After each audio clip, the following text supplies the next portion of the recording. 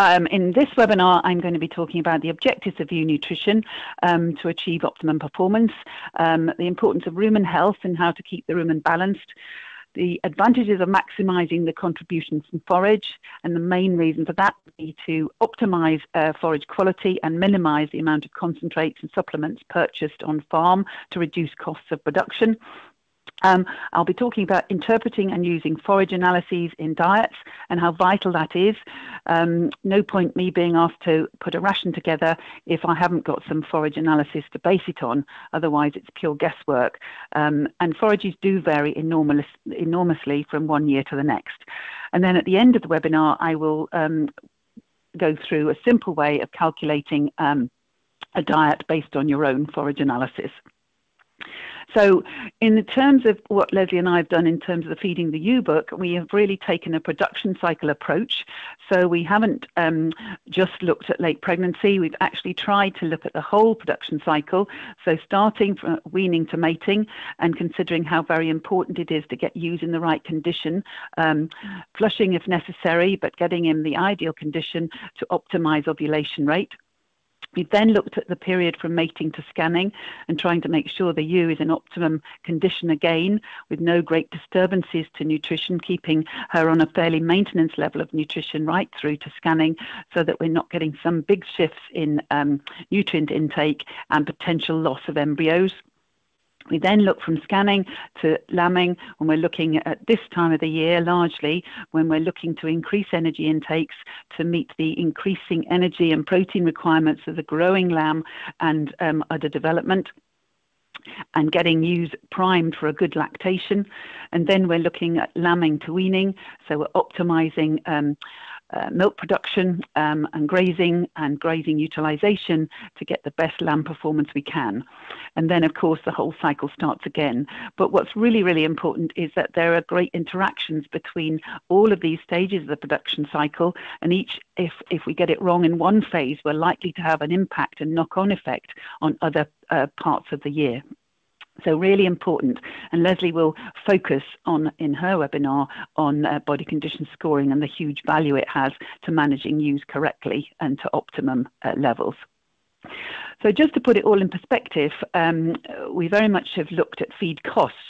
So I just want to walk you through this. In terms of the cheapest feed available to sheep, grazed grass is our cheapest at something like 6 pence a kilogram of dry matter. And when you look at that in terms of pence per unit of energy, we talk about metabolizable energy, it's about half a penny a megajoule. The cheapest we can get, really, of any foodstuff available. If we start making that grass into silage, we can actually double the cost of that energy. So we end up with over a penny a megajoule for good grass silage. And if we make poor grass silage, that can actually be often more expensive than good grass silage. So think about that in terms of how we use silage, how we keep it, how we store it, how we utilize it, and optimize intake of ewes with limited wastage. If you look at a comparison with whole barley, for instance, whole barley is something like £125 a tonne at the moment off the farm.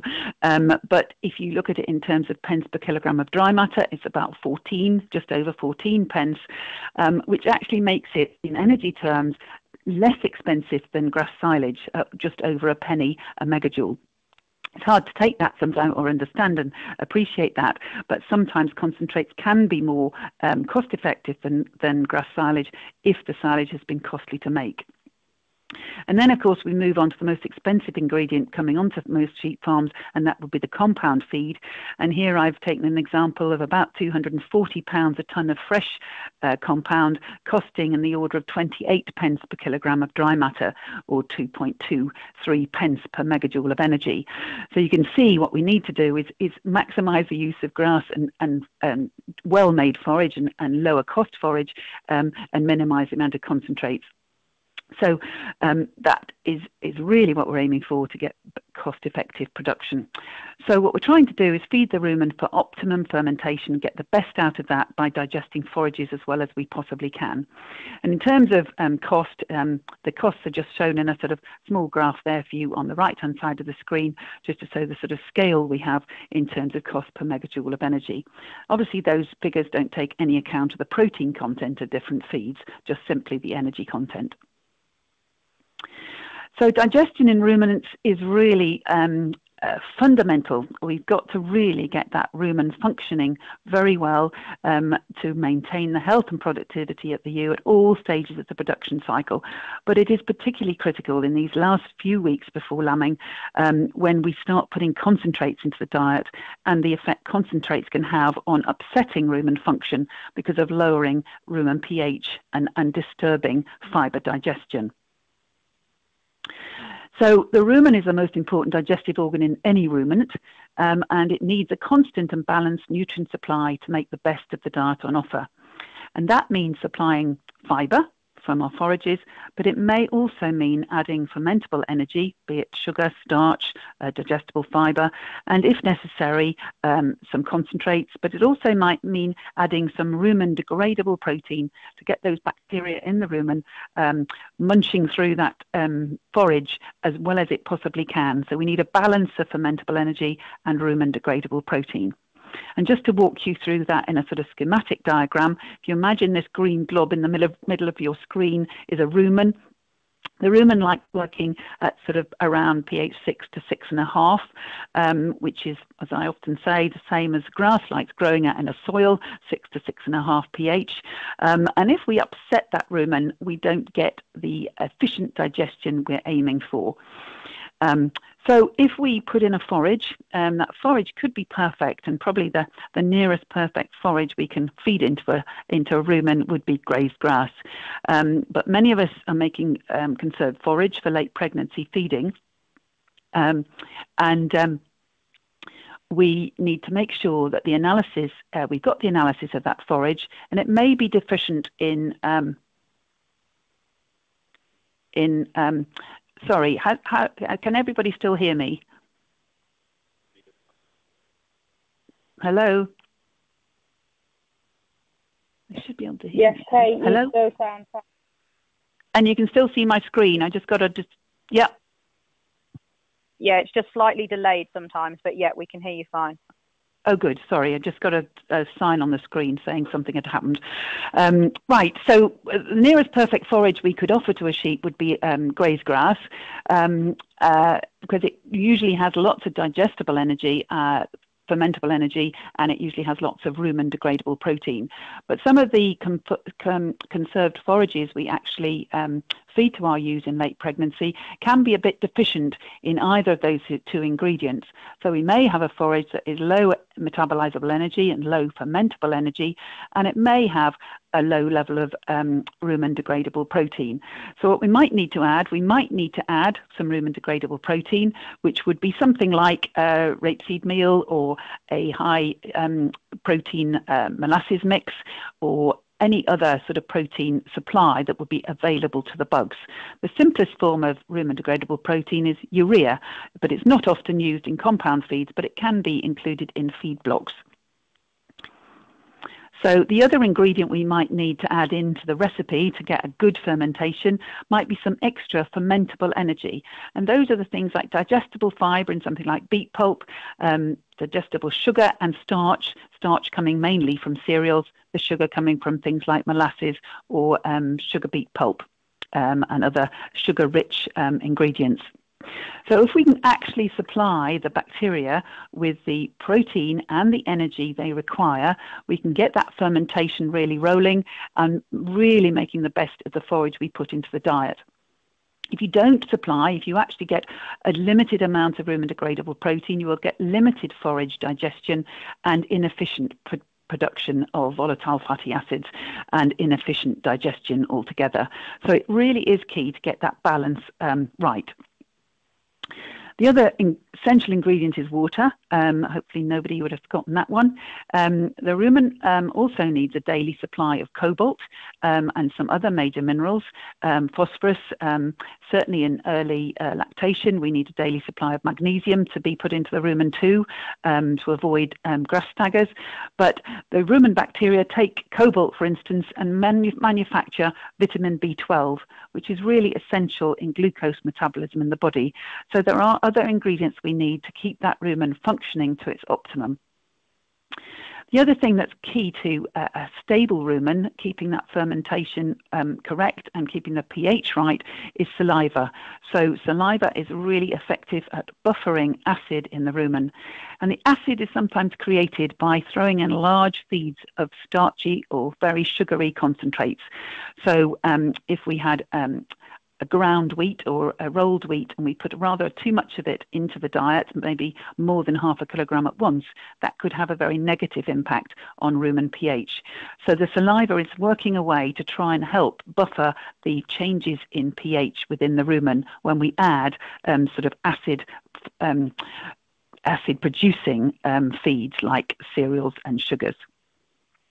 Effectively what happens if we've got the rumen fermentation correct, the microbial population within the rumen is multiplying up, reproducing itself, and ultimately some of these bacteria die off and they actually move on down the digestive tract into the abomasum and onto the duodenum, and we get the microbial protein produced, which is basically the mainstay of protein nutrition for the ruminant.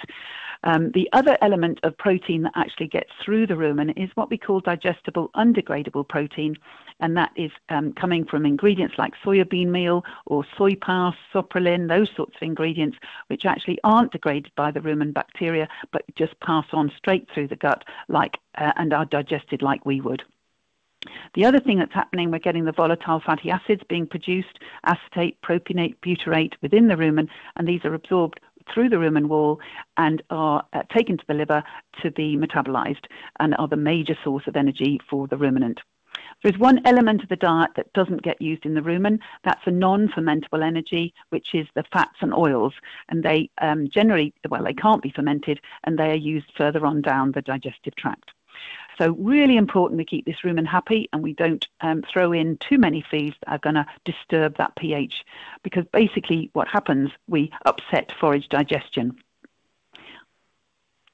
So just to show you on a typical, pretty normal, conventional way of feeding sheep, if you look along the bottom, that's sort of hours of the day. On the left-hand side of the screen is the pH or the acidity of the rumen.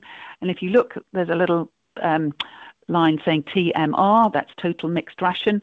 And a TMR is a perfect way of feeding ewes in late pregnancy because animals are allowed the same diet 24 hours a day with no shift in composition. So they have the same diet, so there's basically they're getting exactly the same, so there's no shifts in rumen pH. But in a more conventional sheep system, we would be feeding maybe 2 feeds of concentrates in a day. So we have a rumen pH of say 7 with largely fibre in the diet. Then we feed some concentrates, and that usually has the effect of lowering the rumen pH, and potentially if it's a very large feed of concentrates it can knock the pH, so we actually get very little cellulose or fibre digestion in the rumen. The ewe takes a little bit of time to recover her pH from that, and you can see as we shoot down in pH and then it rises up again, the ewe's on a steady state again, and then what we do later in the day is feed her again with another feed of concentrates. Now, the effect on rumen pH varies enormously depending on what concentrate you feed. The more starch, the more sugar in that concentrate, the more impact it will have on cellulose digestion. So safer feeds, oats, sugar beet pulp, they have less impact on rumen pH because of their lower levels. Sugar beet pulp having digestible fibre and oats having quite a fibrous seed coat and not as high a level of starch as wheat and barley, for instance. So moving on to forage analysis, obviously we're looking at taking grazed conserved grass, getting good high quality grass, conserving it in a clamp or a big bale. And I put that picture of a pile of well-maintained big bales in there just to emphasize how important it is, given the cost of making this silage, to keep them well protected from birds and vermin, and to patch up any holes. I regularly see piles of bales where they've been pretty neglected, birds have pecked holes in them, and the resulting silage inside has been deteriorating over weeks, and it's become pretty unpalatable, mouldy, and basically going off and not suitable for feeding sheep in late pregnancy. So my ideal analysis for sheep, or my target or benchmark, is given in this slide. So we've got a dry matter of greater than 25%. Sheep don't like wet silage. It takes far too long for them to eat enough to meet their energy requirements. So if you can aim at greater than 25%, and many big bales are obviously much higher than that, anywhere up to 60–70% dry matter for big bale silage. Clamps tend to be wetter, but if we can be above 25, that's all to the good. We're looking for digestibility of over 65, if possible, for late pregnancy. Poorer quality silage is okay if you're having to feed conserved forage further out in mid-pregnancy, but 65 D value or above is what I would be looking for late pregnancy feeding to minimise the amount of concentrates we need to offer. So the D value is directly related to the metabolizable energy, the ME figure, and if we can be aiming at 10.5 or better, that's obviously beneficial too. So crude protein, we're looking for 12% or more, a pH of more than 4. If we get incredibly acid silage, that does limit the palatability of the forage to the ewes, and we end up getting reduced intake. Likewise with ammonia, we don't want too much protein breakdown in a silage. That's usually indicative of a very poor fermentation, of poor process going on, maybe with some ash or soil getting into the silage and causing Clostridial bacteria to break down the protein and releasing ammonia as a result. And that often is tied in with high butyric acid and potential problems with listeriosis. So I've actually given you an example of a silage analysis just in front of you. It's very detailed, and the majority of farmers would not be able to use all this information in terms of ration formulation. But I just wanted to point out some of the key things that I would use. So in terms of the energy, key indicators of energy, this is a very high quality silage, not typical of ones I see for sheep generally. 76 D value, extremely high energy, 12.1 ME, 8.7 fermentable energy. As I mentioned before, fermentable energy is what we need to feed the bacteria in the rumen. So that's a key parameter that I need to be able to formulate a diet. So the ME and the fermentable energy are key indicators of quality for me. The one at the bottom, the ash, is a key one too. If I see figures of more than about 9% there, I'm starting to suspect there's some soil contamination and potential for a risk for listeriosis.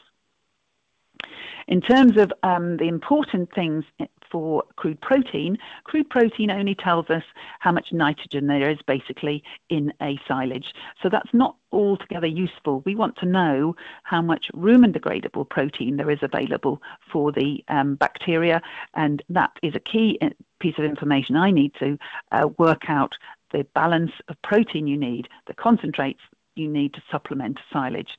And again, the DUP is that fraction of the grass silage protein which is going through the rumen undigested. And you will notice that the highest proportion of protein from silage would be ERDP, rumen degradable protein, not DUP. So I just want to talk about the factors affecting forage dry matter intake, because we have to work out the amount animals eat on dry matter, given the huge variation in dry matter that we see in forages. So dry matter itself has an impact on intake. As I said, very wet silages tend to have lower intake, so we're looking for that higher dry matter. pH, we've mentioned, and ammonia. The digestibility has a big impact on intake. The higher the digestibility, the more the animal will eat. So the higher the ME, the higher the D value, the more the animal will eat, simply because that is more digestible and gets through the gut quicker, so the animal is looking to refill because she's digested the first mouthful she's eaten, so she can eat more. The other thing that will affect intake is chop length. So we will always get a higher dry matter intake of silage on a precision chopped clamp silage or a chopped bale than we would on anything that's a full length long fibre. So you will always see slightly lower intakes on big bale silages than you would on clamp silages. The other important element as well of affecting dry matter intake would be the presentation of the feed to animals. This is a picture of it's an old picture of Adas Rosemond from years ago, but it was a nice, efficient way driving down the middle of a feed passage and delivering concentrates and silage in a TMR to animals very easily and quickly. But it does depend on all animals being able to get their fair share of the mix or the silage, and we have a minimum requirement of 10 to 15 centimetres per head of trough space to really achieve ad lib intake of forage. So that is a key to making sure we're optimising forage intake. The other one that can affect intakes is competition. So I'm always in favour of keeping that yearlings and ewe lambs in separate groups away from the older ewes so that there's not too much competition, and keeping the shy feeders away from the troughs. So when you get a silage analysis back, I always think it's a good idea just to do a bit of a hand assessment of the forage, just to make sure you agree with what the analysis says. So you can check dry matter by squeezing. Obviously, if you squeeze a lot of water out of a sample, then it's very likely to be well below 25% dry matter. If you get no water out, it's above 25, and obviously it's harder and harder the drier a forage gets to assess the dry matter, because it's actually just doesn't even hold into a ball, and you can't get any moisture out of it at all. The digestibility, you can tell that generally by assessing the sharpness of the fibre. It's very easy in a clamp silage to feel how fibrous it is, not quite as easy in a big bale, but feel for the sharpness and toughness of the fibre. And if you're concerned about pH, you can do it with a pH meter or using litmus paper to help indicate that. And the other key one is about fermentation. Now, if we've got high levels of ammonia and the sort of silage you really can't wash off your hands, you take with you to the pub, unfortunately, because everybody can smell your hands, then you are going to get limited intakes on that sort of silage. So the fermentation is a key factor in palatability and intake. So I would always cross-check those with the analysis to make sure it makes sense. And if you've got any concerns, then ask for a repeat analysis or send another sample in. Now, just on silage sampling, there is no point taking one handful of one big bale and expecting that to be a representative amount or of the quality of your silages through the winter. So it is really important to take representative samples. So if I had a stack of big bales, I would expect you to take 5 handfuls, five cores, should I say, 5 cores from 5 bales, seal them all up again and mix them up in one bag. And that would be taken from each stack of bales, but assuming they've been piled differently from different crops. And likewise, I would want full deep cores through at least 3 cores through a clamp to make sure we've got as close to a representative sample as possible. So in terms of working out diets, we need to assess how much a ewe can eat of these forages. So what we generally do is try to predict ewe dry matter intake. And when a ewe is dry or post-weaning, early mid-pregnancy, her needs are only about 1.5% of her body weight. So for a 70 kilogram ewe, that would be equivalent to about just over a kilogram of dry matter. So if you were thinking about that as grazed grass, you'd probably get a kilogram of dry matter would give you anywhere between 10 to 12 megajoules per day, depending on the time of year that the animal was grazing. And 10 megajoules is maintenance requirement for a ewe of 70 kilos. So in late pregnancy, the ewe needs to eat rather more to meet her increasing needs, and we generally ration to something like 2 to 2.5% of body weight. So for a 70 kilo ewe, that's anywhere between about 1.4 to 1.7 kilograms of dry matter per day. And on the same basis as before, if we were looking at the energy requirements, we would need to be getting about 18 megajoules, 17 to 18 megajoules into a 70 kilogram ewe in late pregnancy just before lambing. So for early lactation, who's got rid of all her load of fetuses, she's actually lactating and her appetite increases enormously. So she can now eat something like 3.5% of her body weight, which is equivalent to more like 2 to 2.5 kilograms of dry matter per day. So we're talking about a much higher intake of nutrients in lactation. So one way of working out a forage might be to use this table. This is a table that was prepared by John Vipond and Colin Morgan, SAC, as a back of the envelope way of trying to give you a simple way of working out a diet. So as you can see, there are 6 forages listed, and you will see the second column gives you the ME, the metabolizable energy in the dry matter of these forages. And you can see we've got the full range from straw at the bottom of the pile, or top of the list here in the table, at 6.5 megajoules per kilogram dry matter. And as you all know, there isn't much feed value in straw. Straw is good for keeping the rumen healthy. It's got lots of sharp, spiky, strong fibre, which actually stimulates the rumen wall and keeps the rumen functioning well. But the ewe can't eat a lot of it. And classically with straw, we'd probably offer 1.5 kilos, and the ewe would maybe eat half of that. So she's not going to eat a lot. So we actually say she'll eat about 1% of her body weight. So for a 70 kilo ewe, that would be about 0.7 of a kilo. So somewhere around that. So we're estimating that in the 12 to 3 weeks pre-lambing. And as you can see, this table estimates that intakes fall.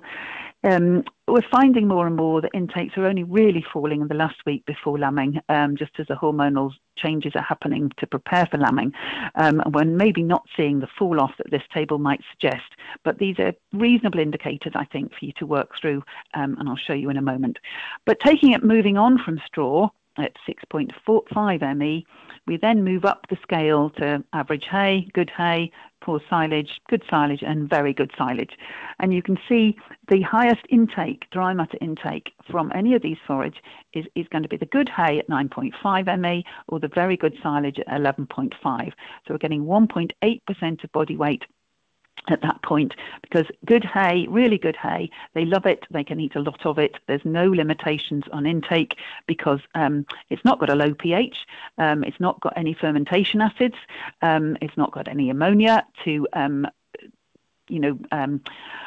affect palatability. So ewes are on good hay can eat an awful lot of it.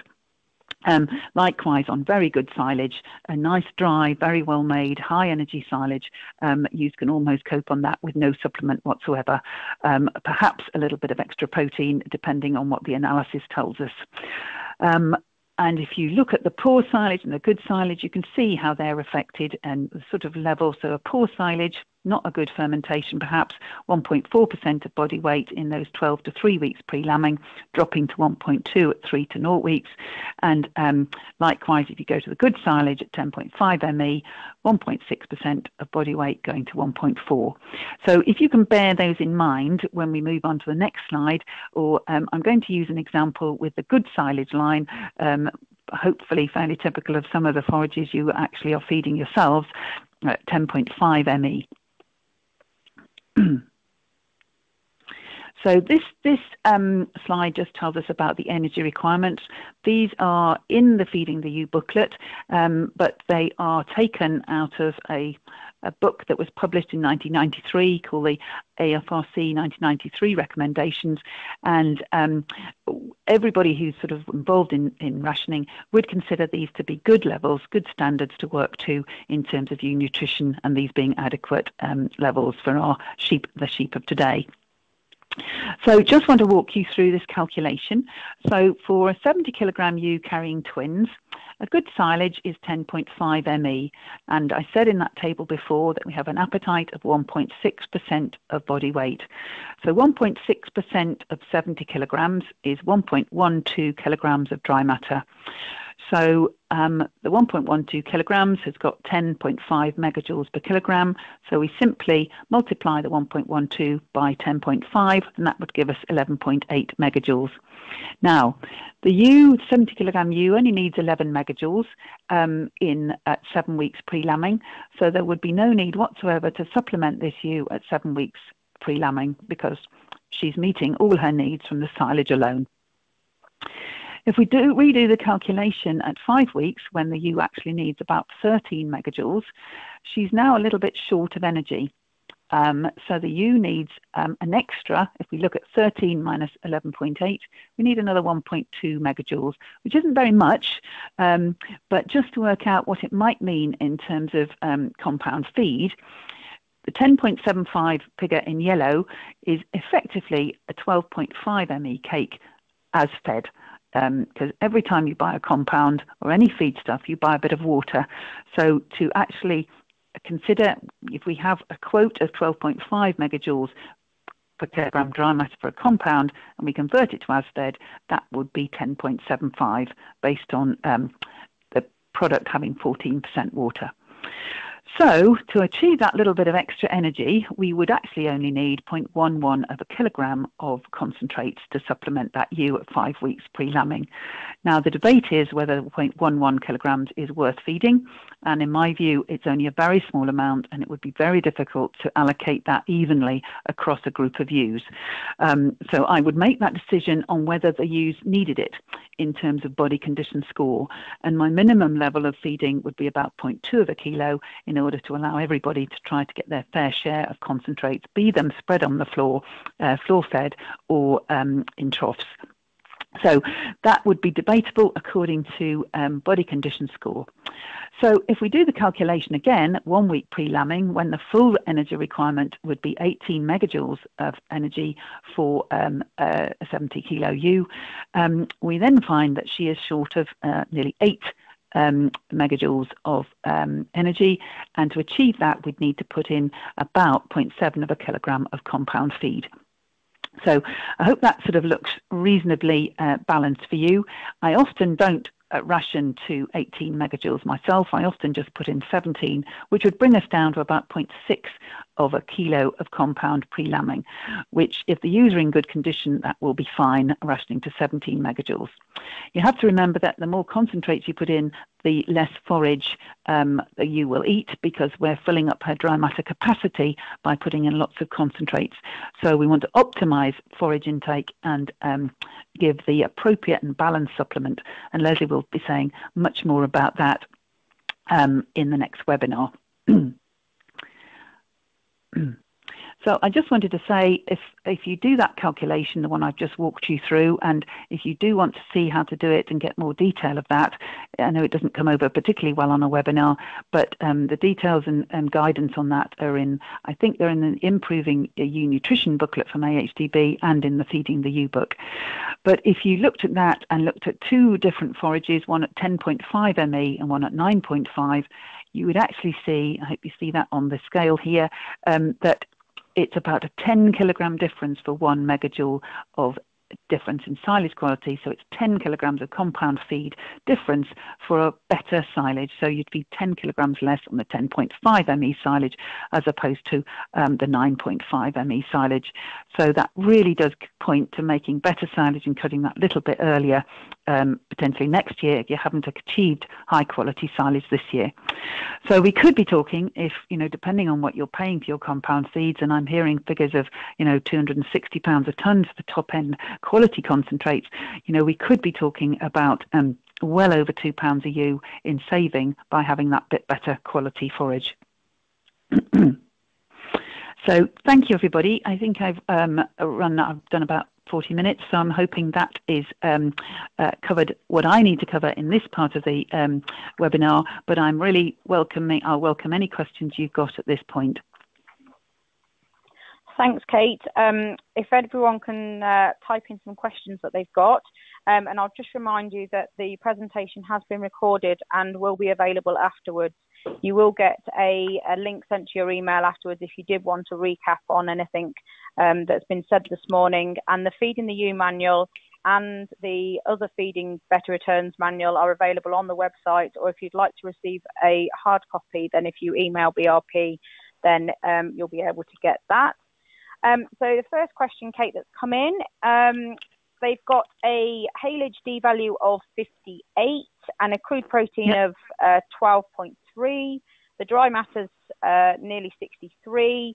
They are feeding a ewe nut of 18% protein. The ewes are in good body condition score of 4. Do they need to also be giving them a high energy bucket, or is that an added expense they don't need?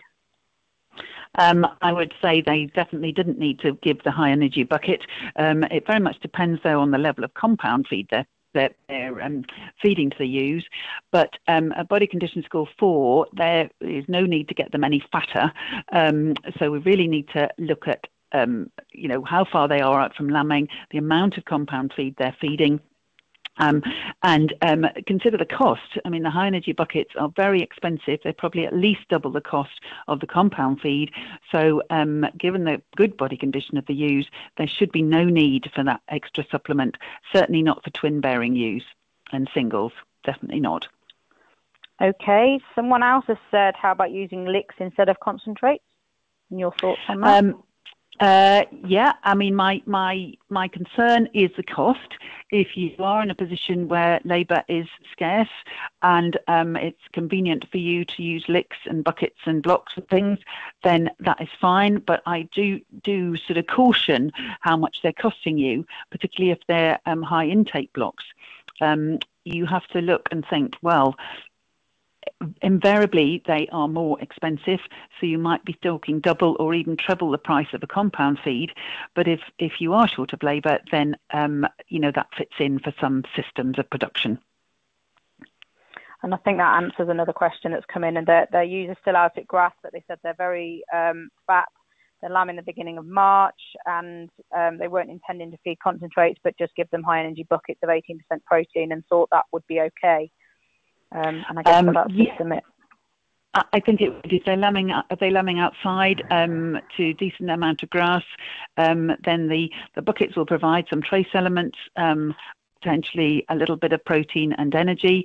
But I just want to caution people in terms of how much they're eating. Look at the label on the bucket or block and see what the recommended intake is, and consider how much is going, because sometimes there are recommendations of 0.2 of a kilogram a day, but ewes take 0.5. So you soon run away with a lot of money if they're taking double what you anticipate or what is recommended. Okay. You mentioned about how sharp fibres are and the digestibility. Would you want a sharper or a softer for good palatability?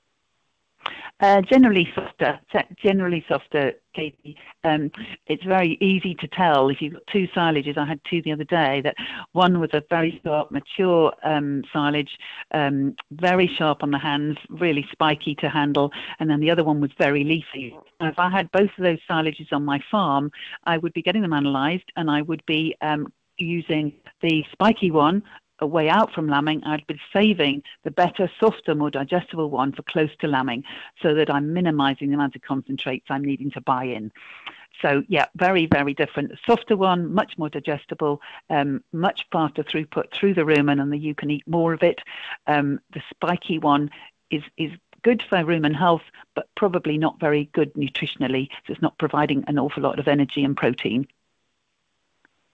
Okay. What about the scratch factor? Does that apply to sheep as well? Yeah, it does. If you think of many ewes that are actually housed, they are very regularly housed on straw, and they are more than delighted to be nibbling away at the straw as well as the forage they've been fed along the feed face or in ring feeders. And they very often eat a fair amount of that and get quite a bit of sharp fibre from their bedding. So yeah, it's always good to have some fibre in the diet, and that's the way we do it mostly with sheep, rather than forcing it into mixing it with in a mixer wagon or whatever system, because they tend to pick it out and pick out the best things that they want to eat rather than eating it. But when they're given a nice fresh bale of straw, most of the farmers listening, I'm sure, would appreciate that they would all get their heads down into that and root around in it and eat some of that. But they do tend to leave the really strong fibre, the really sharp stems on the floor, but they do pick off the leaves and more digestible bits of the straw and have some sharper, more mature fibre from that straw. Okay, a 70 kilo ewe with quads, what would be the ME requirement for that ewe in late pregnancy? Well, I would feed her as triplets, basically. In many cases, a ewe having quads would end up with the same fetal load as a ewe having triplets. So there'd just be 4 smaller lambs weighing about the same as the triplets would. So I would work to feeding her as a triplet, and I can just look up. I think it's going to be something about 20 megajoules or so for a triplet, but I wouldn't overfeed a quad. You might get the lambs, oversized, difficult lambing, and I would just think I'd treat her as a triplet. Okay. How easy is it, or would you suggest TMR feeding for sheep, and do they need a mixer wagon to actually be able to do that? Sorry, what's the first part of the question, Katie? Let me just scroll back up because I've just had a load come in. How easy is it to formulate a TMR ration for sheep, and if they did that, would they need a mixer wagon? Right. TMR rations are, quite easy to formulate. You always assume they'll eat 10% more with a TMR because you've got a nice even spread of ingredients and there's none of this shift in rumen pH, so you tend to get a better intake, so you can usually get away with a little bit less supplementation and a bit more forage in the diet. Ideally, yes, you would need some sort of mixer for the diet because that is key to getting this even intake of ingredients in every mouthful almost that the ewe is getting. It's very hard to do it with a shovel. It's very hard to do it with any other way. But if you can devise one, great. But TMR does provide really good even intakes and a balanced diet throughout the day, and is second best to grazing, really. But I appreciate it does involve some expensive equipment. But some farmers I know have actually managed to get reconditioned feeder wagons relatively cheaply from the dairy industry and found that they have paid their way in a couple of years, really, depending on the size of your flock. Often only justifiable when you've got cattle to feed as well. But if you've got a big flock, highly justifiable, I would say. But then you also have the downside of making sure you can feed it along a broad feed face so that it's easily fed out. So some farmers may find that they've got to redesign their buildings to accommodate a TMR style ration. Okay. Would molasses with protein be a good replacement instead of expensive feedlots? There are a whole host of different molasses-based licks on the market. Certainly on TMR diets, I find they're quite good to supplement a low-protein silage to get some rumen degradable protein in there. You've got to think what quality of protein you've got and the balance with the forage you're feeding. So if you had a low protein and a low digestibility forage, a rumen degradable protein source within molasses would be quite a good fix because that would help the bugs to digest the forage better. But if you were needing more energy, then I would probably go to, you're needing a higher intake, I would probably go to a compound feed. But bear in mind, a lot of liquid feeds can be quite expensive. You need to look at the pence per litre, pence per kilogram of dry matter to work out whether they're any more cost effective than a dry feed would be. So don't always assume. It might look relatively cheap, but bear in mind a lot of liquid feeds are only 60% dry matter or 70% dry matter. So it's important to do the calculation relative to a dry feed of equivalent nutrient value. Okay. Do dietary needs alter between commercial breeds and native breeds? Usually when I'm doing rations, we find that I normally base rations on the body weight of the ewe. So I look at an average body weight, say at, sort of mid-pregnancy, when they haven't put loads of weight on in terms of the pregnancy, but anywhere from topping to mid-pregnancy, that would be my average mature weight for a ewe. And I would base it on that rather than on a breed basis. Okay, so we have our requirements laid out based on live weight of the ewes. So anything from 40 kilogram Herdwicks maybe up to 90 kilogram Suffolk Mules or bigger breeds. But I generally base the requirements on the body weight of the animal, not the breed. And obviously, we would base the diet on litter size and body condition score too, because they're critical in terms of getting the right amount of energy and protein into our ewes. Okay, thank you. Is there a need to supplement ewes with twins in early lactation when grass is plentiful? Early lactation, it very much depends on the quantity of grass. So if you can get some measure of dry matter availability, sort of the covers available, and it's certainly very possible on good spring grass. Good spring grass can be 12 megajoules per kilogram dry matter and 20% protein. So it really is, if there's enough of it, it can certainly meet the ewe's needs without supplementation. The only thing there's usually a set of in spring grass is rumen degradable protein. So there is an energy cost for the ewe to get rid of some of that very digestible protein. And sometimes a supplement like fodder beet would be a really good match with spring grass with high protein, because it's providing some nice digestible fibre and digestible sugar, and that is a good balance with high protein spring grass.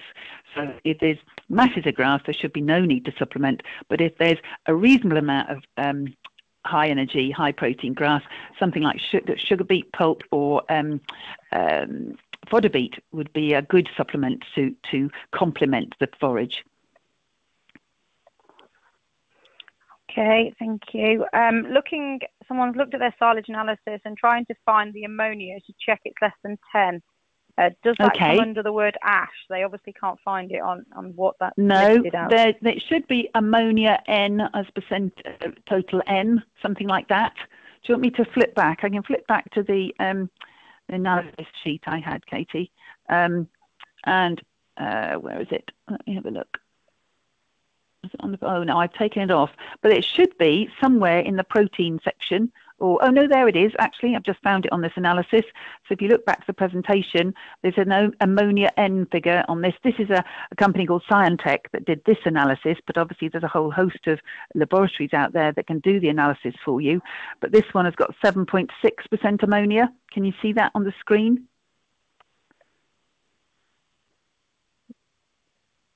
Yeah. Can I see that, Katie? Yeah. Yeah, I can see that, so hopefully everyone else can. Do you recommend 3-in-1 feeders? 3-in-1 feeders potentially are labour saving. I think animals need to be trained to eat from them. I try not to recommend anything in particular and favour any commercial products over others, but I do know some farmers who are using those to very good effect. They basically allow a limited amount of concentrates in a day, and that's a theory, so that ewes lick out of the groove and are limited to, the lowest limit would be 0.2 of a kilo, but then you can actually vary from 0.2 of a kilo up to a kilo. So you've just got to make sure the ewes are trained to eat from them.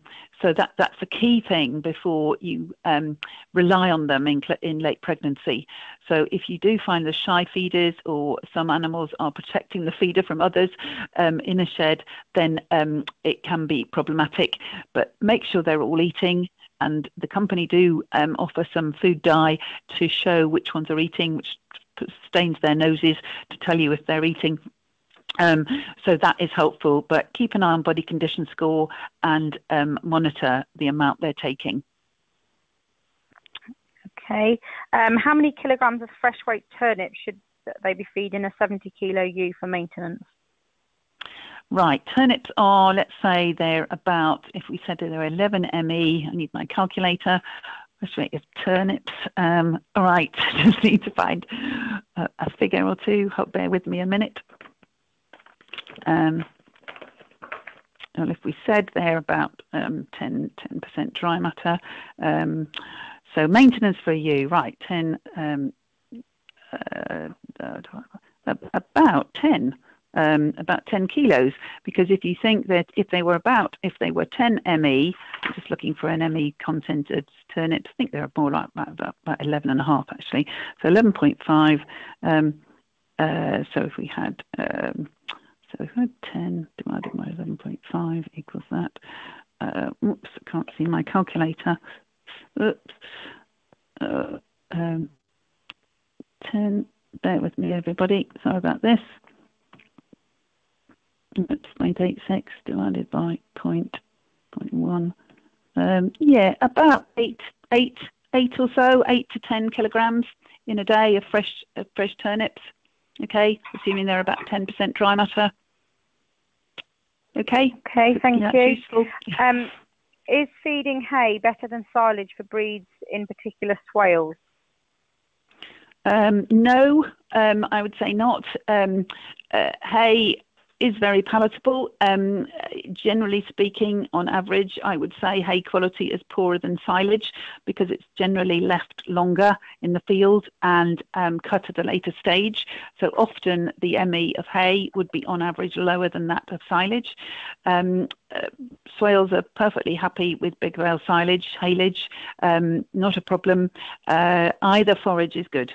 I don't have a preference really. Okay, I've got lots of questions coming, but I think we'll wrap it up with the last couple now. Okay. Use prolapse, is that mainly due to them being too fat, or does it mainly happen to triplets, or the lambs being too big? What would your assumption be on that? Yeah, my view on prolapse is a combination of things really, Katie, and I think most farmers probably online would agree with me.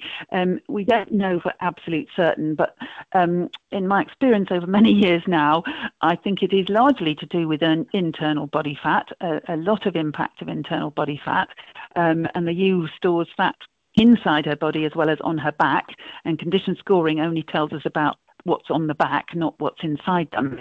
And quite often, when I've sort of thought about the bigger prolapse problems that farmers report to me, it does seem to be those ewes that get fat in mid-pregnancy. So maybe they've gone away to dairy keep for a few months and come back having eaten all this fantastic grass and come back over condition score 4 perhaps. But I also think there could be a link with an imbalanced diet. So if you can imagine you're feeding a forage, but you're not giving the rumen the right amount of rumen protein or fermentable energy for the bugs to really do a good job on that forage, then I think there can be sort of a hold up, a sort of a bunging up of the rumen, and potentially that getting an imbalanced diet could add to the problem. So I think fat is a fundamental one, but I think getting the diet balanced properly probably will help too. And I think it is more common in multiple births than it is obviously in singles. We hardly see prolapses in singles, but we do in twins, triplets and quads. So it's more common in multiple births. Yeah. Okay. This one is, what's the best supplement to use on red clover silage in heavily pregnant ewes, which is 19% protein and 11.2 ME? 71D value. Well, you hardly need anything. You'd probably manage without any supplementation. There's masses of protein there and energy. And ewes, in my experience, we've done a couple of years of trials at Harper Adams recently, one funded by AHDB, where the ewes just absolutely adore the red clover, and we only fed, and it wasn't as good as the sample you're mentioning, it wasn't as high energy as yours, and we literally only gave a small amount of beet pulp and barley in the last 3 weeks before lambing.